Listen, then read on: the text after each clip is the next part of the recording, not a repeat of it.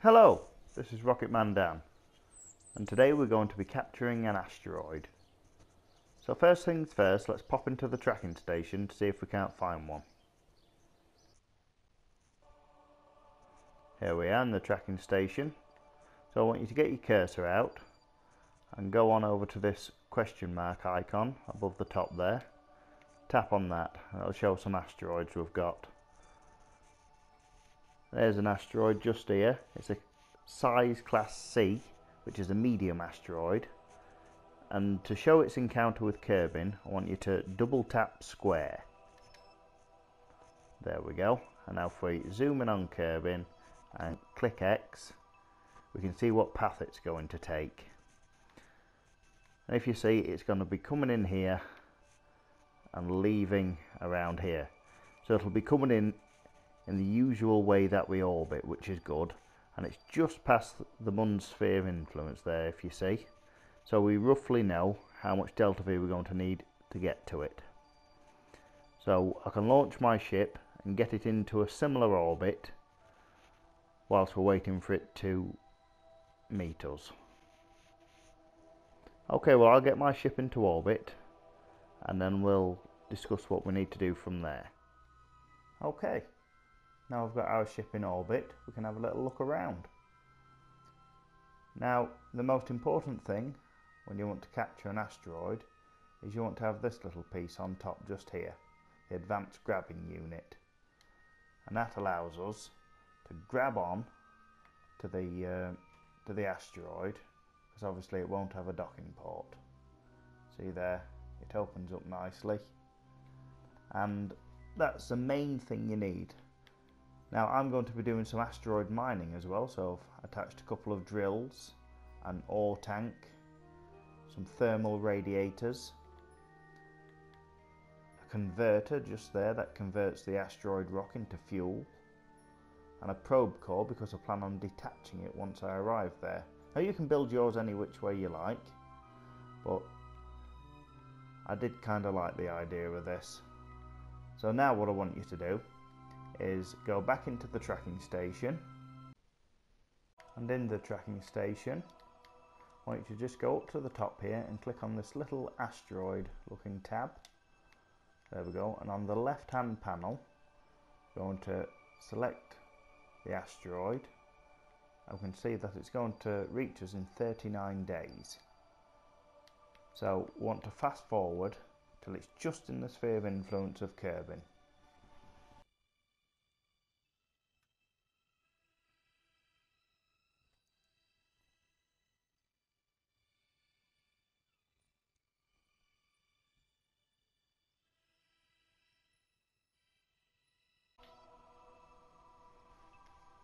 There we go, it's just entered Kerbal's sphere of influence. So we're going to go back to our vessel now. Here we go. Let's just face that prograde. Now, from here on out, you're basically going to treat it just like docking. So if you haven't learned how to dock yet, I suggest you go back to my episode on docking, which is episode number 9, I think. But if you have, let's just go into the map screen. I want to zoom out and get a look at that asteroid. There it is, just inside Kerbal's sphere of influence. So we're going to set that as target, which you can do by pressing X and set as target. Now first things first, when you want to rendezvous, you want to correct your inclination. I've got an inclination of 9.7 degrees. So I'll do that and then I'll walk you through the next step. There we go, that inclination's all set now. And now if we look at the path of the asteroid, it's going to swing round and come round there. Its periapsis is just going to be about in line with the moon's sphere of influence. But I don't want to meet it at the periapsis because that's where I want to slow the asteroid down to capture it. So I'm going to plan my manoeuvre somewhere about here. I'm just going to give it a nice touch of prograde, so I can meet it over there somewhere. And just try and get it on matching paths with the asteroid. And now we're going to use a skip orbit feature. And if you look over there, you can see the lines are gradually getting closer over multiple orbits that we're going to have to time warp to get somewhere close. And you see every now and again the moon gets in the way. We can always just correct that, but it should be pretty much fine. So that's somewhere about close, and we're going to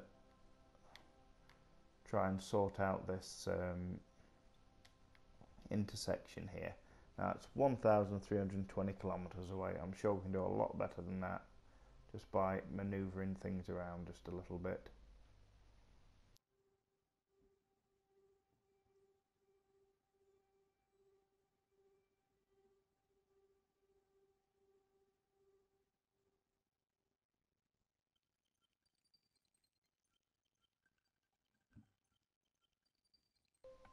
There we go. The best I can manage is 43 kilometers.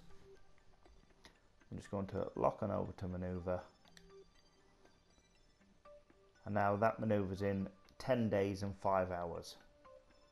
So you're probably best going into the tracking station to fast forward this. And if you're on console, you must remember how long that burn says. So that's 1 minute 48 seconds. So back into the tracking station. There we go. A little tip when you're wanting to fast forward to a maneuver, you can go onto the ship you're currently flying and it'll show you that maneuver.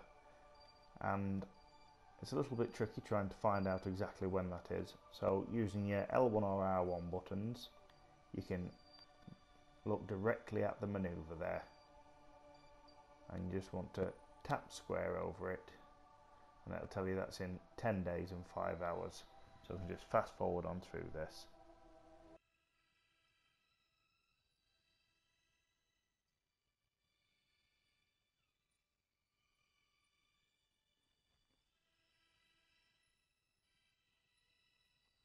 There we go. With 5 minutes to go, we can pop back to our vessel now. Okay, so we're going to lock on over to that maneuver. If we remember right, it was 1 minute 48 seconds. So that's 54 seconds before the burn.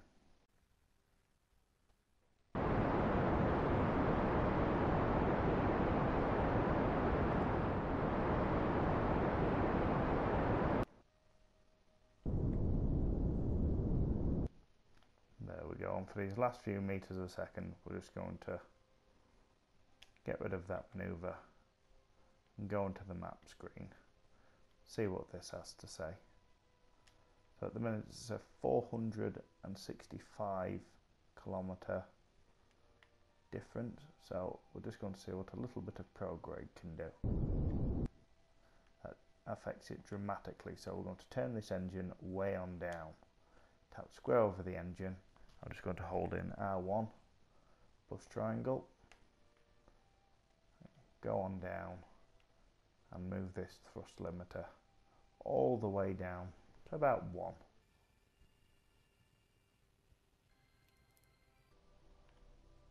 Perfect. Okay, we're going to close that.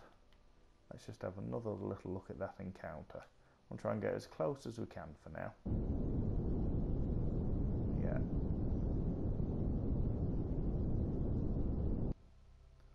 109 kilometers away at the moment, but we'll soon sort that out.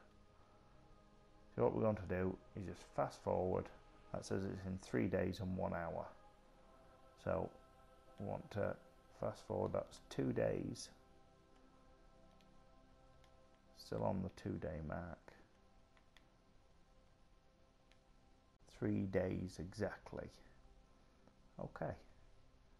Let's start fast forwarding this. Oh, turns out we can't. We've got to do it like this.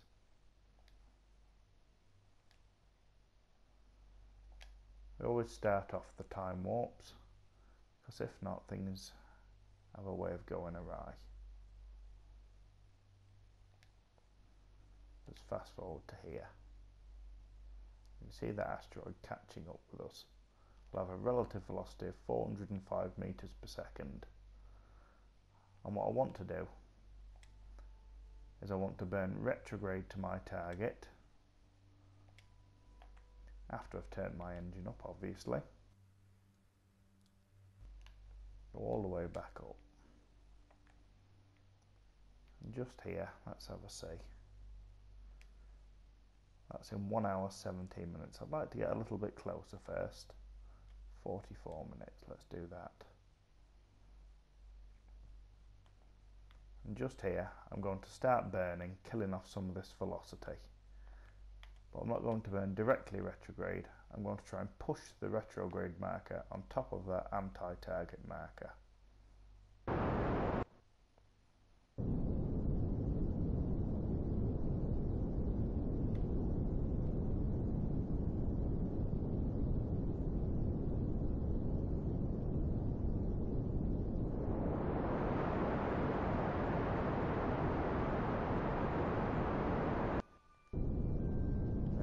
Finally coming together a little bit.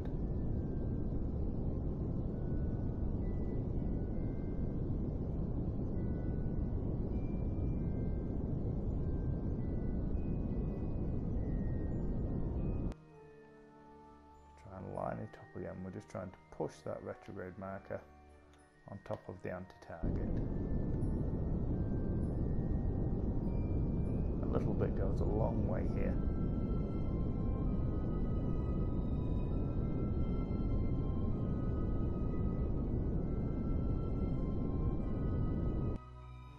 To burn directly retrograde now.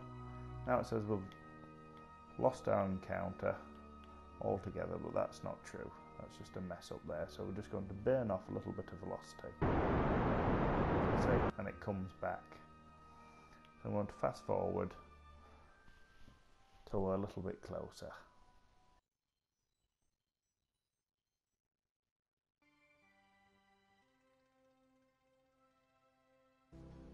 There we go, 5 minutes away.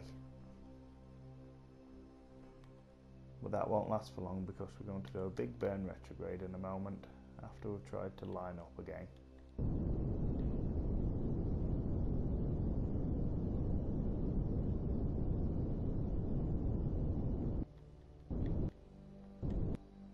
There we go, 0.2 kilometers away. We want to face fully retrograde. I'm going to fast forward till it's about a minute away from the encounter.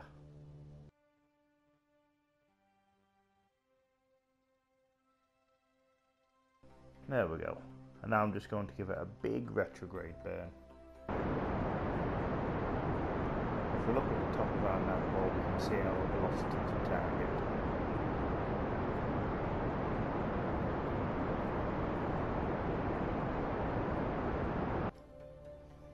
I'm just going to fast forward again. I've cut thrust just till we're about a minute away again.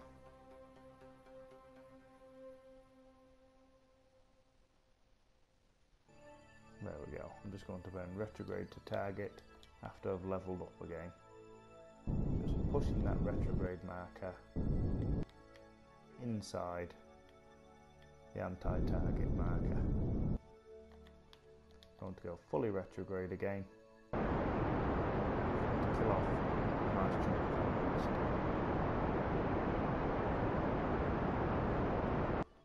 Now we're only going 24 meters a second relative to the target.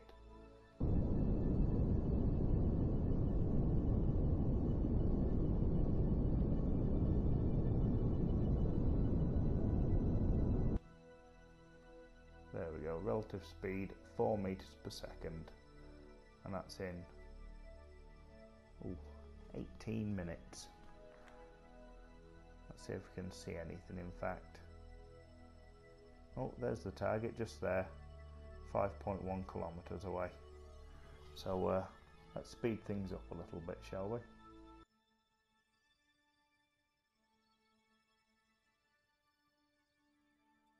There we go, you can see that retrograde marker just creeping outside of the line there.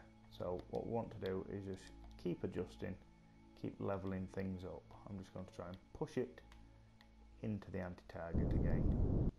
There we go. And now I'm going to go into docking mode. There we go. And I'm going to face my target and open that claw just there.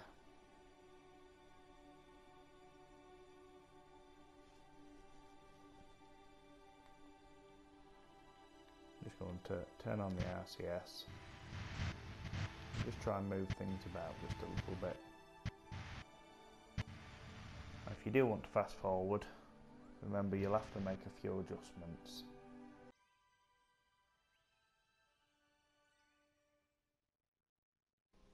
There we see it, look, creeping up on us.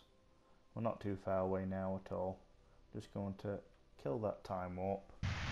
Let things level up again. Obviously I've got way too much mono propellant, but it doesn't hurt to have too much, and it might come in handy.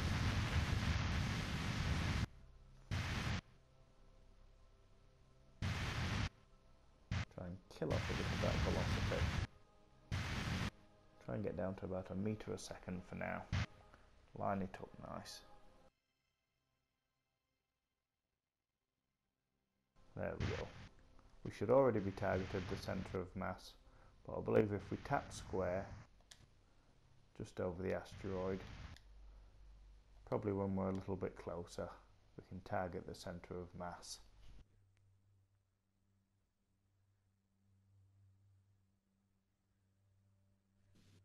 And there we see it. Just level up just a touch.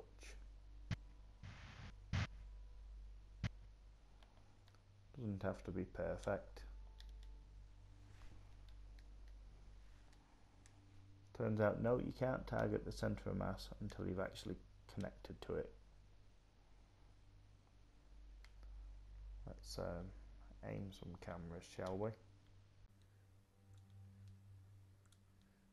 Perfect.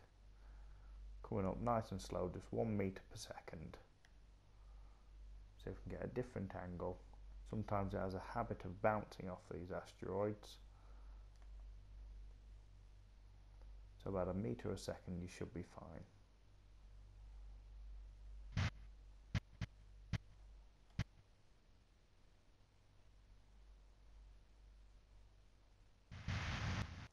There we go. Fully connected to the asteroid. Now what to do is go back into staging mode. There we go. You'll find that our thruster weight has dramatically decreased. So I want to zoom out. Now I've connected to the asteroid, and at our periapsis I want to plan a manoeuvre to bring this in. But this isn't a very good orbit because we'll keep hitting the path of the moon. So I want to bring that right down so there's no chance of the moon hitting us. There we go. 6 million, that seems about fine. And that estimates a 1 minute 25 second burn. Going to face to the manoeuvre. Now obviously you'll be feeling a little bit sluggish because you've got this extra weight, and now if you do tap square over the asteroid, you can find out its mass, which is 90 tons, and 93% of that is resources we can use for mining fuel with. And if you do find things are moving a little bit sluggishly, you can always just turn on your RCS just to help with that. So we're going to fast forward on up to that manoeuvre now.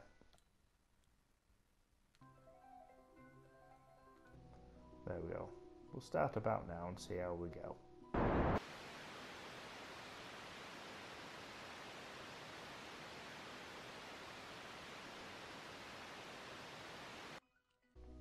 Beautiful. I think that'll do just lovely. Just right. Now, I want to plan a manoeuvre now at the periapsis just to bring this in just a little bit.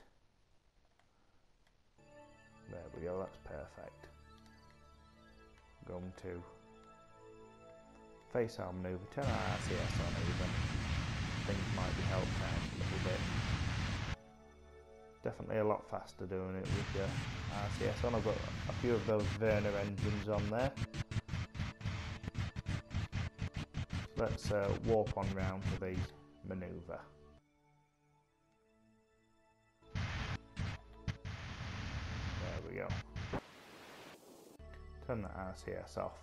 Now we definitely haven't got much fuel left, so why don't we mine a bit, shall we? Open that fuel tab, and now I've got these actions set, well, a few of these actions set to some control groups. So we've got the drills deploying there. We can turn those on. We can start that asteroid harvester. We can deploy these thermal panels and turn on the convertitron just there. Oh, it's a lovely shot of Kerbal and the Mun just there. And now if we fast forward a little bit, we should be able to see that fuel grill. There we go, we've got more than enough now. We can cut all those functions off.